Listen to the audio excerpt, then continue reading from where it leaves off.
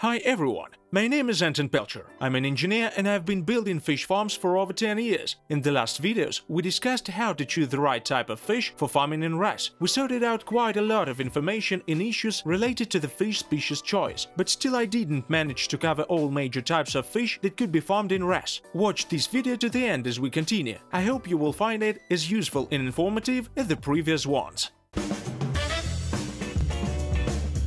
And the next hydrobiont species, I wouldn't say that it's exactly fish, as it's Australian crayfish. We have received quite a lot of requests for these hydrobiont, and we're accomplishing projects on the Australian crayfish. So let's talk about it in more detail. The main milestones. Its optimum growing temperature is 26-28 degrees Celsius. 1 water exchange per hour is enough for its farming. Stocking density is up to 2 kilograms per square meter. As far as the depth of water in the trays is concerned, it's not grown in standard fish holding tanks, but in special trays, and shelters in the trays are provided for. In general, the depth of these trays is 20 centimeters. Usually the trays are put in 4 floors levels, and we get then up to 8 kilograms per square meter of area. Its grow-out weight is 80 to 150 grams. Growth rate is about 7 months from fry to 80 grams and 10 months from fry to 150 grams. These are its average growth parameters. It's recommended to farm your own fry, as purchasing it's quite expensive. Farming prime cost is approximately $6.5–9.5 US per kilogram. Wholesale price is from $10.5 to $16 US per kilogram. Retail price from $20 to $27 US per kilogram. This is the average price specifically for Australian crayfish. What are the advantages of growing Australian crayfish? Well, first of all, it's great to farm it if there is some sort of sales to beer shops, as where there is beer, there is a demand for crayfish. And this is a significant advantage. And the second one is its meat. The Australian crayfish has better meat quality than that of standard European crayfish, as well as its Russian counterpart.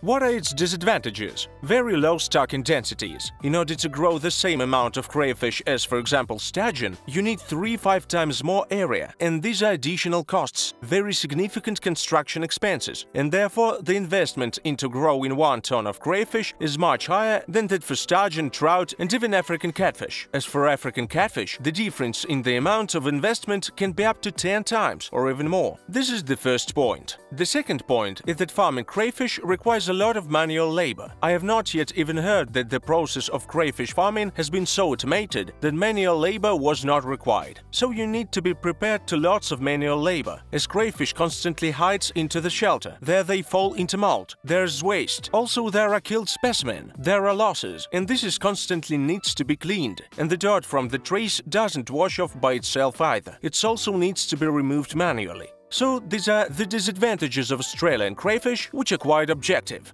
Here we go, next. When would I recommend to start farming Australian crayfish? Probably if you have a chain of beer shops or breweries or restaurants where you sell beer, then it makes sense for you to grow crayfish. It would probably be interesting and economically viable. In other cases, I would refrain from commenting too much, because the question of economics is very important. So unless there is a ready sales market with clear prices, I would recommend that you reconsider the issue of Australian crayfish farming.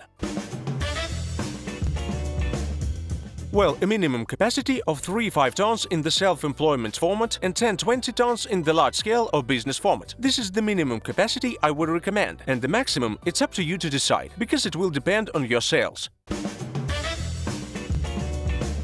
Shrimp. It's very similar to the Australian crayfish in farming parameters. It's also very similar to it in terms of pros and cons. It also has low planting densities. It also has low growth rates. You need more significant investment to farm shrimp. It has a higher selling price than sturgeon or trout. Usually the retail price reaches $35 US, from $27 to $35 US. The wholesale price is $13 to $20 US. The most common shrimp species are Rosenberg macrobruchium and Vaname. As for the farm capacity, I would recommend exactly the same as for Australian crayfish. That is, 3–5 tons is for self-employment format and 20 tons and above is for the business format. So the recommendations for crayfish and shrimp are very similar.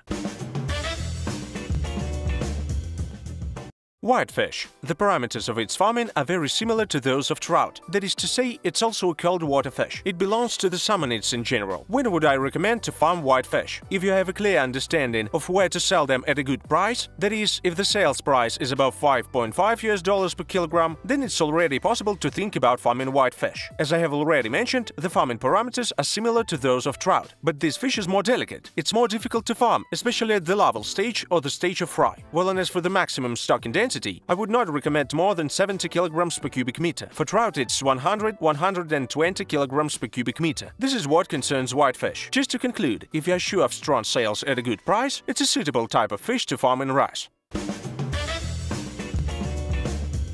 Tilapia is well-known Asian fish. It's perfectly grown in warm Asian countries without using RAS technology. It's also been farmed all over the world. It's well known in Russia. It's sold in the form of frozen fillets that are imported from Asia. This fillet costs quite inexpensive. Fish grows up to 350 grams during about a half a year. And it's rather high stocking densities, up to 150, even up to 2 kilograms per cubic meter. It needs little oxygen and warm water, and this is a tropical fish, so it's a good fish to farm. But we have practically no market for chilled tilapia in Russia. But for example, in the United States, there is a huge market for chilled tilapia, and it's much more expensive than frozen tilapia. And in Russia, there is no point in competing with frozen fillets imported from Asia at the price of around $4 per kilogram.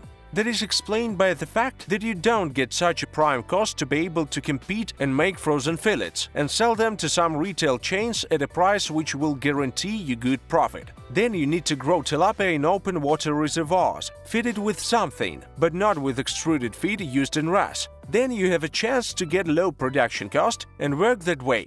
But in mainland Russia and the CIS countries, unfortunately, it doesn't work. So you should analyze the situation in your country first. Atlantic salmon is very similar in terms of farming parameters. There is a nuance – it's a saltwater fish. It can be farmed, and there are experiments in growing salmon in fresh water, but they are not very numerous yet. It's not a proven technology. Therefore, salmon is grown mainly in seawater, and it grows longer, and the grow-out weight is about 4–6 kilograms, which is even higher than that of trout. So you have to wait for 2 years from the moment to obtain and fertilized eggs to the moment it reaches final grow-out weight. Why is it not actively farmed in Russia? Just because it needs salt water. And where is the effluent discharged? Firstly, you need to buy sea salt. Secondly, to have salt-resistant equipment. And thirdly, to discharge salt effluent somewhere. And this is a problem from the point of view of environmental impact. So generally speaking, salmon farms are currently being built in Russia, for example. But they are few, because there is a number of nuances related to salt water. Herbivorous fish species such as carp, European carp, white amu are all cheap fish species that are simply not cost-effective to grow in RAS to grow out weight, because you need to use special extruded feeds and they're expensive. And we have calculated the economics of farming carp, European carp, white amu, silver carp 100 times, and I can say that it's definitely not profitable. So keep in mind, you should not even bother. The only option when it's profitable is to grow your own fry in RAS all year round and then transplant it into open ponds. That is the option that you can consider. There is also pike-perch. Pike-perch is also an interesting type of fish. But first of all, now there is no good quality stocking material of pike-perch in my country. It's available in Europe and rather expensive, because pike-perch develops cannibalism at the larval stage, and it's rather problematic to form your own broodstock. And sure, you should take into account its sale price in your country and region, and analyze whether to engage in its farming in artificial conditions, or it's not worth that. The last species I would like to mention are seabass and dorado. These are interesting species if you farm them in large quantities, and the farm is located somewhere on the seashore, because salty water is required. So again, the same problems as with Atlantic salmon, but sea bass and dorado objectively cost cheaper than Atlantic salmon. So the economics has to be considered very seriously and in advance. And to summarize all the fish species I've talked about in this video, I've promised to say a couple of words about the tips and mistakes, and now we'll combine them. It won't be anything new and a kind of discovery for you. So I will summarize in general all the things I've already told you about. Firstly, don't farm cheap fish species in RAS. It doesn't make any sense. If you want to grow cheap fish, grow it in ponds, but farm fry in RAS. That's my first advice. Secondly, there is no point in going to exotics. If there is no market for this fish, as for example in Russia some farmers tried to grow barramundi, unfortunately nothing came out of this experiment, because it's not clear how to bring this fish to the market and to sell it in large quantities. This requires very serious effort, so farming exotic fish species is also a dubious pleasure. I have not yet seen any successful projects in my country, but it depends on the region, of course. Next, there is no perfect fish for farming in RAS. Every fish has its pros and cons. I have just clearly shown you that every fish has its positive and negative aspects, and depending on what you expect from this business, you can choose one type of fish or another, and it will suit you more or less. Estimate a minimum profitable capacity. If for sturgeon it's 5 tons a year, for African catfish it's at least 30–40 tons a year, even in a self-employment format. And in the business format, it's 20 tons for sturgeon and 60–80 tons for African catfish. If you try less than the minimum profitable capacity, you need to have clear understanding of why you are doing that. If you just want to try and see how the fish eats grows, that's okay, you can do that of course. But then, don't have inflated expectations of your business outcome.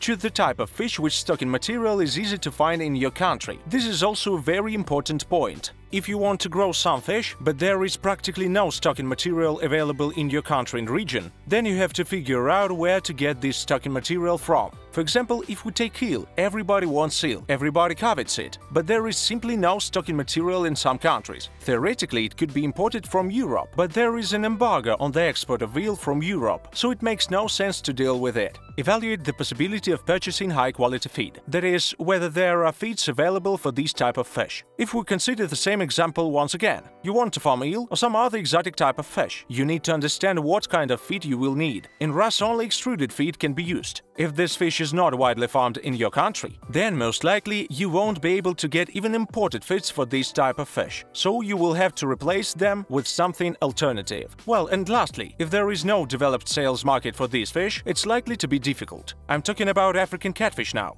If you realize that you are bringing a new product to the market, you will need to think of deep processing, developing your own brand. Yes, these efforts pay off, but you need to understand that you will be ready to go all the way. Because if you just want to try farming African catfish and you have no idea where to sell it and you don't want to bother about processing, then it's not a good option. So keep these factors in mind. I hope I have given you comprehensive information, so that you make your own thoughtful decision on the choice of fish. If you liked it and it was useful, press the like button and subscribe to my channel. It was Anton Pelcher and my channel on how to grow fish and make good money from it. Bye!